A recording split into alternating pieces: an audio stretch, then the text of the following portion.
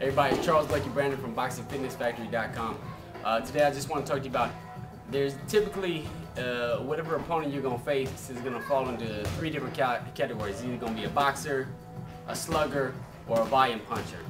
Now each different, fighting style, so to speak, has a backdrop to it which makes it easier to box them. Obviously you don't want to slug with a slugger, and you don't want to just sit there, stand back and let a boxer pick you apart. So the important thing is when you step into a ring, a lot of times in sparring, guys come in, you're matched up with different guys.